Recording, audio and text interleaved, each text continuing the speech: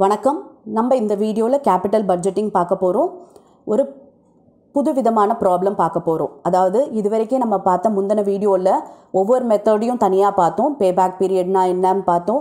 Net present value, profitability index, discounted பேபேக், average rate of return, இதெல்லாம் தனித்தனியாக பார்த்துட்டு இருந்தோம். இப்போ நம்ம பார்க்க போகிற ப்ராப்ளமில் உங்களுக்கு எல்லா மெத்தடும் சேர்த்து நம்ம ப்ராப்ளம் போட போகிறோம். அண்ட் இது மாதிரி ப்ராப்ளம் தான் உங்களுக்கு 10 மார்க் கொஷனில் கேட்பாங்க. ஓகேவா? இப்போ பாருங்கள். JJ Limited is considering investing in a project requiring a capital outlay of 2 lakh, forecast for annual income after depreciation but before tax is as follows. அதாவது profit before tax and after depreciation கொடுத்துருக்காங்க. Okay, depreciation may be taken as 20% on original cost. depreciation பாருங்கள், original காஸ்ட்டில் 20%, அதாவது 2 lakhல 20% தான் depreciation சொல்லிட்டாங்க. and taxation at 50% of net income. Tax பார்த்தீங்கன்னா 50% rate கொடுத்துட்டாங்க. You are required to evaluate the project according to each of the following methods. பாருங்கள், இப்போ நம்ம இதெல்லாம் கண்டுபிடிக்கணும். பேபேக் பீரியட் கண்டுபிடிக்கணும். டிஸ்கவுண்டட் கேஷ் ஃப்ளோ மெத்தட்ன்றது என்ன அப்படின்னு பார்த்தீங்கன்னா நம்மளோட நெட் ப்ரெசென்ட் வேல்யூ மெத்தட் தான். Okay, taking cost of capital at 10%. ஓகேவா? காஸ்ட் ஆஃப் கேபிட்டல் 10% சொல்லிட்டாங்க. Excess present value index. Excess present value இண்டெக்ஸ்னால் நம்மளோட ப்ராஃபிட்டபிலிட்டி இண்டெக்ஸ் தான். Average rate of return on original investment, average rate of return on average investment. ஓகேவா? இப்போ இது எல்லாமே நம்ம இந்த ப்ராப்ளமில் போட போகிறோம். ஃபஸ்ட்டு நம்ம என்ன பண்ணணும் அப்படின்றத பார்க்கலாம். பாருங்கள், நம்ம ஆனுவல் கேஷ் இன்ஃப்ளோ தான் ஃபர்ஸ்ட்டு கண்டுபிடிக்கணும். ஏன் அப்படின்னு பார்த்தீங்கன்னா நமக்கு பேபேக் பீரியடுக்கும் ஆனுவல் கேஷ் இன்ஃப்ளோ வேணும், நெட் ப்ரெசென்ட் வேல்யூ மெத்தடுக்கும் வேணும், ப்ராஃபிட்டபிலிட்டி இண்டெக்ஸ்க்கும் வேணும். ஸோ நம்ம ஃபஸ்ட்டு அதை கால்குலேட் பண்ணிக்கலாம். நான் கொடுத்துருக்க ப்ராஃபிட் எல்லாம் எழுதிட்டேன். அடுத்த ஸ்டெப் என்னென்னா நம்ம டேக்ஸ் இதில் கால்குலேட் பண்ணணும். 50% டேக்ஸ் ரேட் சொல்லியிருக்காங்க இல்லையா? பாருங்கள், 50% ஆஃப் நெட் இன்கம். ஸோ 50% இதில் கால்குலேட் பண்ணோன்னா என்ன வருதுன்னு பார்க்கலாம். 50,000, 50,000, 40,000, 40,000, 20,000. ஸோ நம்ம இதை மைனஸ் பண்ணிக்கலாம். மைனஸ் பண்ணோன்னா profit after tax and after depreciation கிடச்சிடும். பாருங்கள், போட்டாச்சு. அண்ட் இதோட நம்ம டெப்ரிசியேஷனை ஆட் பண்ணணும். அப்போ தான் நமக்கு ஆனுவல் கேஷ் இன்ஃப்ளோ கிடைக்கும் இல்லையா? இப்போ டெப்ரிசியேஷன் என்ன சொல்லிட்டாங்க? 20% ஆன் ஒரிஜினல் காஸ்ட் சொல்லியிருக்காங்க. நம்மளோட ஒரிஜினல் காஸ்ட் எவ்வளவு? 2 lakh. 2 lakhல 20% போட்டோன்னா நமக்கு எவ்வளோ கிடைக்கிது பாருங்கள்? 40,000. ஸோ இதை நம்ம ஆட் பண்ணிக்கணும். ஓகே, அப்போ நம்ம profit after tax and before depreciation, அதாவது ஆனுவல் கேஷ் இன்ஃப்ளோ நமக்கு கிடச்சிடும். ஓகேவா? போட்டாச்சு.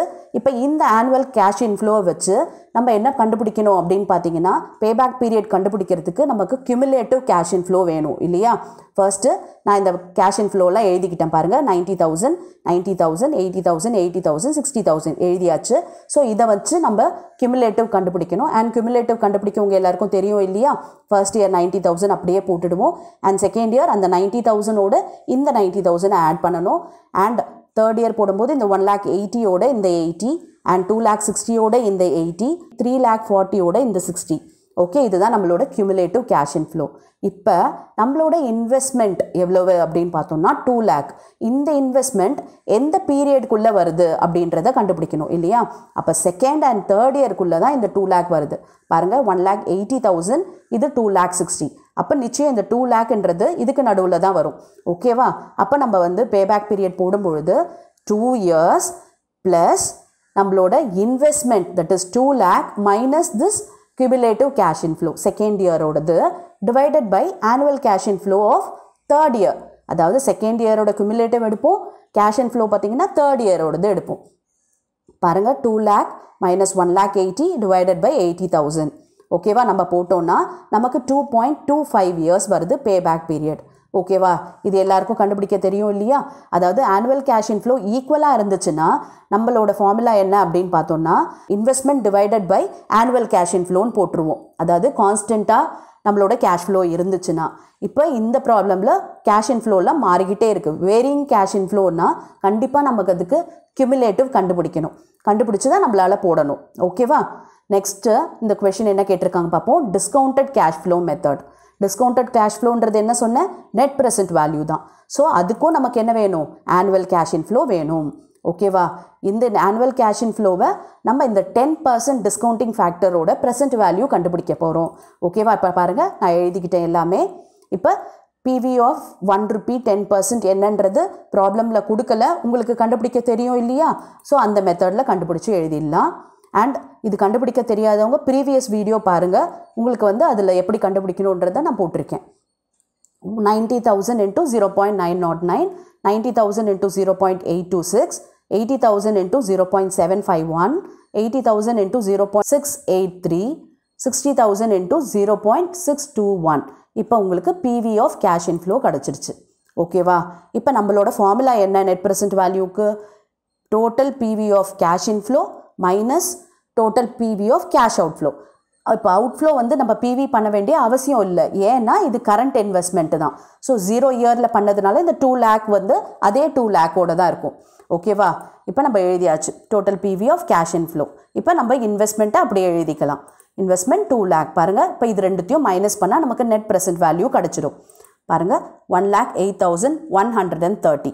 இதுதான் நம்மளோட நெட் ப்ரெசென்ட் வேல்யூ. அண்ட் இந்த ப்ராஜெக்ட் பார்த்தீங்கன்னா கண்டிப்பாக அக்செப்டபிள். ஏன் அப்படின்னு பார்த்தீங்கன்னா நமக்கு ஒரு பாசிட்டிவில் நெட் ப்ரெசென்ட் வேல்யூ கிடைக்குது. ஓகேவா? இப்போ அடுத்த கொஸ்டின் என்னன்னு பார்க்கலாம். Profitability index. இப்போ இந்த ப்ராஃபிட்டபிலிட்டி இண்டெக்ஸ்ன்றது, அதாவது எக்ஸஸ் ப்ரெசென்ட் வேல்யூனா அதுக்கு இன்னொரு பேர் ப்ராஃபிட்டபிலிட்டி இண்டெக்ஸ் தான். இதுக்கு நம்ம என்னென்னலாம் நெட் ப்ரெசென்ட் வேல்யூ மெத்தடில் கண்டுபிடிச்சோமோ அதே மெத்தடு தான், வெறும் ஃபார்முலா மட்டும்தான் சேஞ்ச் ஆகுது. ஸோ நான் அதை அப்படியே எழுதிக்கிட்டேன். பாருங்கள், இந்த PV of cash inflow, investment எல்லாமே நம்ம நெட் ப்ரெசென்ட் வேல்யூவில் என்ன கால்குலேட் பண்ணுமோ அதே மாதிரி தான். ஸோ அதை அப்படியே எழுதிட்டு இப்போ ஃபார்முலா மட்டும் மாறும். என்னன்னா total PV of cash inflow divided by PV of cash outflow. நமக்கு PV கிடையாது, இன்வெஸ்ட்மெண்ட்டே தான் நம்மளோட PV of cash outflow, ஏன்னா இது 0 இயர்ன்றதுனால. ஓகே, அப்போ நம்ம போட்டோன்னா 1.54 கிடைக்குது. ஓகே, பாருங்கள், இதெல்லாம் PV of cash inflow, இது இன்வெஸ்ட்மெண்ட் டிவைட் பண்ணோன்னா 1.54. இப்போ இந்த 1.54ன்றதுனால கண்டிப்பாக இந்த ப்ராஜெக்டை நம்ம அக்செப்ட் பண்ணலாம். ஏன் அப்படின்னு பார்த்தோன்னா நமக்கு 1 விட ஜாஸ்தியாக இருந்தால் அந்த ப்ராஜெக்ட் வந்து ப்ரிஃபரபிள்னு சொல்லியிருக்கோம். அண்ட் 1 விட கம்மியாக இருந்ததுன்னா அந்த ப்ராஜெக்டை நம்ம ரிஜெக்ட் பண்ணிடலாம்னு சொல்லியிருக்கோம். இதில் பார்த்தோன்னா நமக்கு 1.54 வருது. ஸோ நம்ம கண்டிப்பாக இந்த ப்ராஜெக்டை அக்செப்ட் பண்ணிக்க முடியும். ஓகே, இப்போ அடுத்த கொஸ்டின் பார்ப்போம். ARR on original investment, ARR on average investment. ரெண்டு மெத்தட்லையும் நம்ம ARR கண்டுபிடிக்கணும். இப்போ இந்த ARR கண்டுபிடிக்கிறதுக்கு நமக்கு என்ன தேவைன்னா profit after depreciation and tax. அதாவது ஆனுவல் கேஷ் இன்ஃப்ளோ இல்லை, profit after depreciation and tax தான் நமக்கு தேவை. இப்போ ப்ராப்ளமில் கொடுத்துருக்கிறது profit before tax and after depreciation. So நம்ம இதில் டேக்ஸை மட்டும் மைனஸ் பண்ணிக்கலாம். ஓகே, டேக்ஸ் எவ்வளவு? 50% இல்லையா? போட்டோன்னா நமக்கு profit after tax and depreciation கிடச்சிடும். ஸோ நம்ம இதை யூஸ் பண்ணி நம்ம வந்து ஆவரேஜ் எல்லாம் பண்ணிக்கலாம். ஃபார்முலா என்னென்னா average profit after tax and depreciation divided by original investment. ஓகேவா? இப்போ நம்ம பாருங்கள், நமக்கு சிம்பிளிஃபை பண்ணி நான் ப்ராஃபிட் எல்லாம் எழுதிக்கிட்டேன். 5 years ப்ராஃபிட் எழுதியாச்சு. இப்போ நம்ம டோட்டல் ப்ராஃபிட் கண்டுபிடிக்கலாமா? டோட்டல் போட்டாச்சு 2 lakh. இப்போ இதுக்கு ஆவரேஜ் கண்டுபிடிக்கலாமா? ஆவரேஜ்ன்றது என்ன? Total profit divided by number of years தான். இப்போ பார்த்தீங்கன்னா நம்பர் ஆஃப் இயர்ஸ் இதில் 5 years இருக்குது. ஸோ 2 lakh டிவைடட் பை 5 போட்டோன்னா 40,000. இதுதான் நம்மளோட ஆவரேஜ் ப்ராஃபிட். ஓகேவா? இப்போ நமக்கு என்ன கேட்டிருக்காங்கன்னா ARR on original investment, ARR on average investment. So average investment என்னன்னு தெரியணும் இல்லையா? ஸோ நம்ம அதை கால்குலேட் பண்ணிக்கலாம். நம்மளோட இன்வெஸ்ட்மெண்ட் பார்த்தீங்கன்னா 2 lakh, அது ஆவரேஜ் பண்ணோன்னா 2 lakh டிவைடட் பை 2 தான். ஓகேவா? 1 lakh தான் நம்மளோட ஆவரேஜ் இன்வெஸ்ட்மெண்ட். ஓகேவா? இப்போ நம்ம ஃபார்முலா போடலாமா? ARR ஆன் ஒரிஜினல் இன்வெஸ்ட்மெண்ட்டோட ஃபார்முலா என்ன? Average profit after tax and depreciation divided by original investment. ஓகேவா? பாருங்கள், average profit after tax and depreciation நம்ம எழுதியாச்சு. இதுதான் average profit after tax and depreciation. And original investment பார்த்தோன்னா 2 lakh. ஸோ நம்ம போட்டோன்னா நமக்கு 20% கிடைக்குது. இதே தான் ஆவரேஜ் இன்வெஸ்ட்மெண்ட்டில் கண்டுபிடிக்க போகிறோம். அப்போ அதுக்கு ஃபார்முலா என்னென்னா average profit divided by average investment தான். ஓகேவா? அப்போ ARR on average investment method. பாருங்கள், average profit divided by average investment. Average profit எவ்வளவு? 40,000. அண்ட் ஆவரேஜ் இன்வெஸ்ட்மெண்ட் நம்ம கண்டுபிடிச்சோம் இல்லையா? 1 lakh. ஸோ அதை போட்டு இன்ட்டு 100 போட்டோன்னா நமக்கு 40% கிடைக்குது. இதுதான் நம்மளோட ARR on average investment method. ஓகேவா?